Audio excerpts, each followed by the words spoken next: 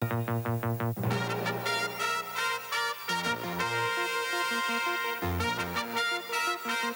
National with Knowlton Nash.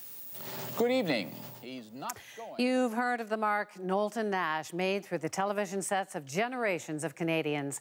Tonight, I'm joined by four major figures in Canadian journalism who knew him well. Trina McQueen, a trailblazing executive producer of The National, who hired him. Tony Berman, a former executive producer of The National. Lloyd Robertson, who anchored The National before joining CTV. And, of course, you might have heard of him, Peter Mansbridge. So this is really it's a very sad moment, but it's also a special moment to remember somebody who was so important in journalism. Lloyd, what are your memories of him as a newsman? What difference did he make? Well, before he was anchor of The National in 1978, I worked with him when he was an executive here at the CBC, and it was quite remarkable what he achieved, because he took all of those disparate elements, like outside broadcasts and special events and current affairs, and brought them under the rubric of CBC News, thereby giving them discipline and force, because it was said CBC News, which at that time even implied integrity, objectivity, etc. He set the platform for the CBC News service for years to come, and his is the legacy you're living with today, and it's a good one. Trina, you were here. What do you think his legacy's been? Well, Knowlton was not an immigrant, but he spent most of his early career outside Canada. So his choice was Canada. And I think that was part of what he thought, what he did, how he interviewed, how he reported, that he chose Canada every single time. And the second thing was his belief in public service, that this was an honorable way to spend a life. And he, I think, would now say to the CBC that rededication to public service is really important at the present time. And everything about being a public broadcaster, I think Knowlton would say, starts with a strong and resolute news service. Tony? Well, the starting point for me, beyond obviously that he was I think a brilliant journalist, is that he was a wonderful human being. He was a man of incredible generosity, a man who was open and curious and very loving of many, many situations. And I think his journalism flowed from that. I think that aspirationally, I think that he was the kind of an ideal journalist that isn't locked in a particular time like the 80s or the 90s, but is one that's more universal. I think that those of us who worked with him, those of us who are influenced by him, I think can look towards his humanity as something that motivated him and should, as journalists, motivate us all. Peter, for you? Well, you know, he was a journalist who wasn't resistant to change. I mean, after all, in the period of his time as an anchor and as a reporter and as a manager, you know, The National went from black and white to color. It went from film to tape. It went from 11 p.m. to 10 p.m. And he was kind of central to all those decisions. But one thing he was resistant to was the trivialization of news. I mean, he was very big. He even wrote a book on it. But he was very big on the, you know, get the facts, get them right, get the story out straight. That was Knowlton, his news thinking to the core. You all have special memories of him, and we've gone back and found bits of tape. So the one you want to talk about, Peter, involves an interview that Knowlton did with Bobby Kennedy. Let's take a quick look.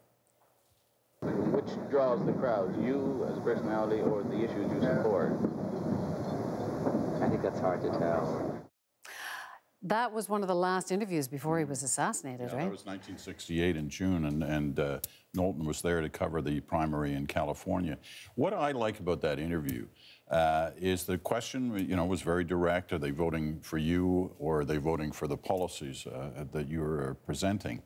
And what he got with Bobby Kennedy was that pause. And that's when you know that you're on the way to a good interview, when you make the person think, especially if it's a politician.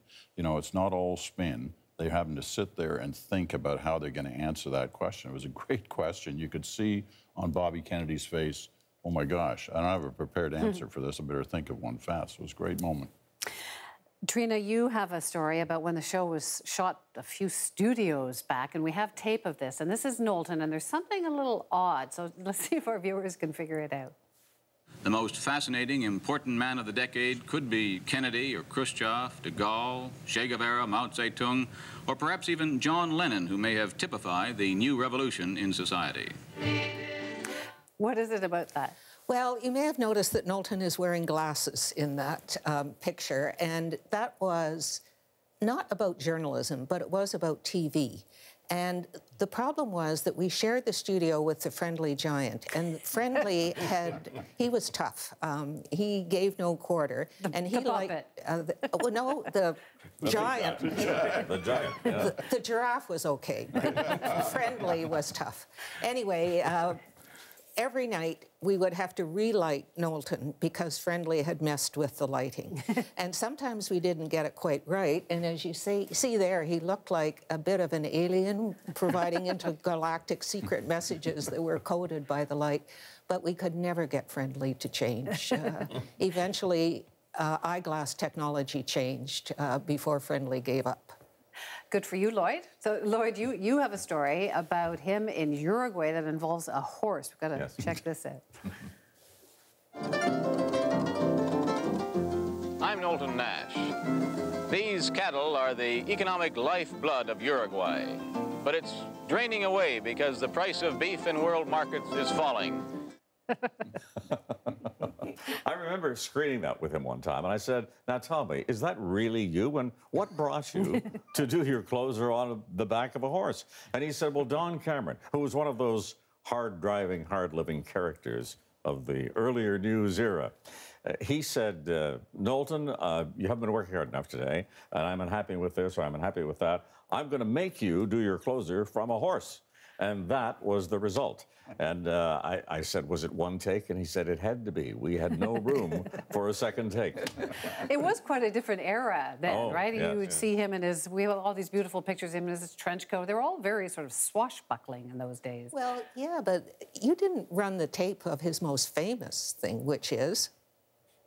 The pink shirt? No, not at all. It's the time that he got his shoes shined by a stripper as part of an investigation into California society. You've never done exposés like that. Not like that. Yeah, well, it's aspirational, though. Like you said, Peter, it's aspirational. You could. Tony, you have a memory. We're going to run a piece of tape in just a moment. And this is from, many viewers won't remember this, but the National used to be on at 11 p.m. It got moved to 10 p.m. It was a big deal. Knowlton was anchoring that night, and here's a bit of tape from that.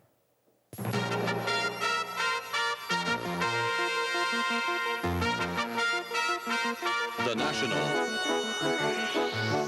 with Knowlton Nash.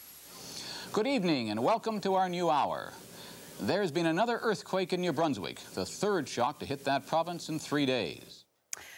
Those glasses are back in now. Who exactly. knew? And what's also evident from that tape is how exuberant Knowlton was on air in particular. And I think one of the challenges that we had as a program team was at what point, how can you tune him down if you needed? And he had this habit often on newscasts to say goodnight, but say goodnight with such a incredible enthusiasm that people kind of fell backwards. And it was my mission to take him out after work one day and kind of say, okay, can we just kind of tone it down? And I was very vague, very kind of, I thought, careful about it because I was worried about his reaction. And he kind of looked at me and says, Tony, I get your message. And then we kind of left. And as I left, I said, good night, Knowlton. And he said, Tony, good night. And I realized then that this is a man of incredible independent spirit. So we all survived that. And a deep dedication to the CBC, really deep. And to Canada, as Trina said. Totally. Because I remember when I left, he and I had an adversarial segment there.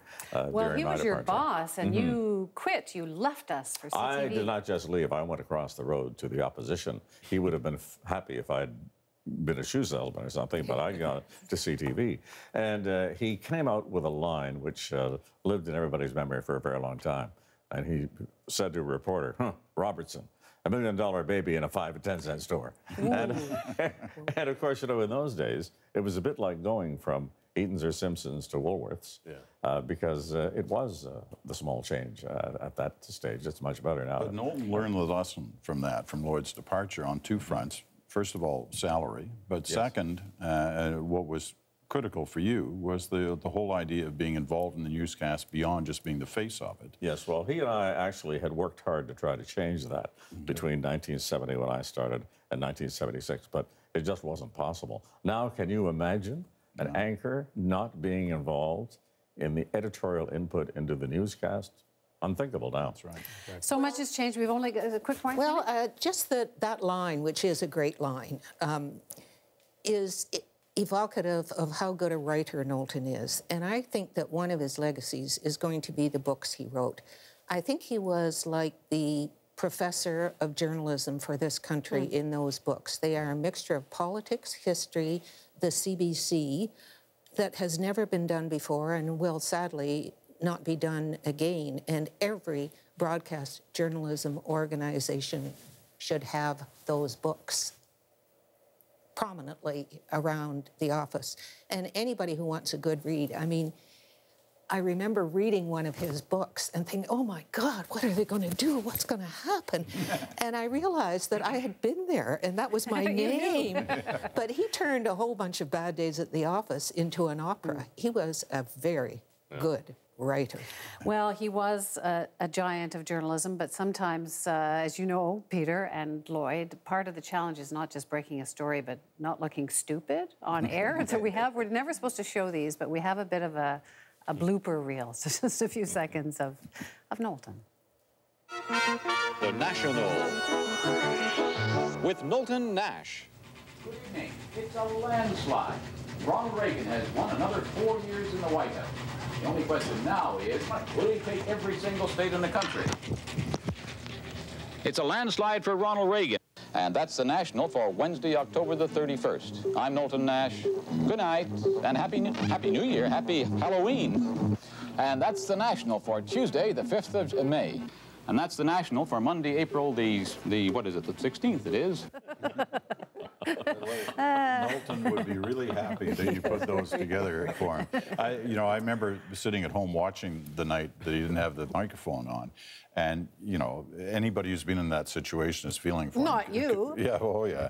But I would probably have been sitting on it, and it would have been really awkward to try and find it at the time. But what you learn from that is that Knowlton just kept on going. Yeah. You know, there was no degree of panic within him. He just found the microphone and kept on reading. He was the master of cool, wasn't he? I learned cool from Knowlton. Yeah. I just watched him as an executive in all sorts of difficult situations. And he was a great bureaucrat because he knew his way through the bureaucracy. He knew how to get things done. And I thought, boy, you know, I'm going to bring that to the table when I get to be a big-time anchor, if I ever do, to learn how to be cool the way Knowlton was. And he was cool as a manager, too. I don't think I ever saw him angry, ever. Really? And he worked by a sort of osmosis.